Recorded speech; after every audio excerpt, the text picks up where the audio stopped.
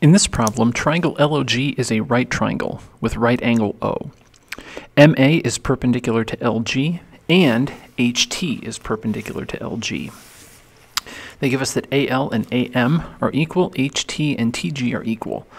LM is 4, OM is 2, GH is 2, and OH is 4. So we want to determine the numeric area of quadrilateral MATH. Okay.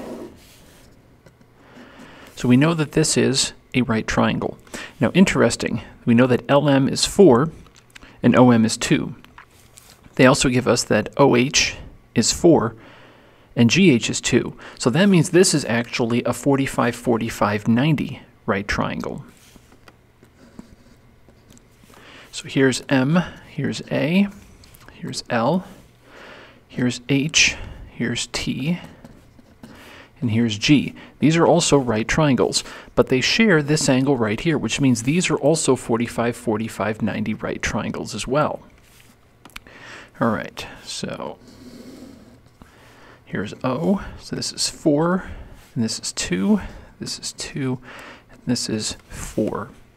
So if we want this area, what we're going to do is we're going to find the area of the entire triangle, and then we're going to subtract away each individual triangle. So this is a 45-45-90 triangle right here. So to get the area, we want the legs. So we're going to take 2 and divide by radical 2. So this is 2 over radical 2 and 2 over radical 2. I'm going to leave it unrationalized because it'll work out in a second.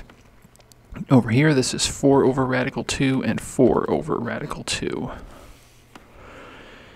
All right, so the entire triangle is 1/2 base, which is 6, times the height, which is 6, which is 18. And then from that, we subtract 1/2 this triangle, which is a base of 2, height of 4. So that's 4, so that's 14. So then 14 minus, we'll subtract this triangle, 1/2 4 over radical 2, and 4 over radical 2. So square root of 2 times square root of 2 is 2 times 2 is 4. That cancels one of the 4's, so that means we're left with 10. And then minus 1/2 2 over square root of 2, 2 over square root of 2. 2's cancel here.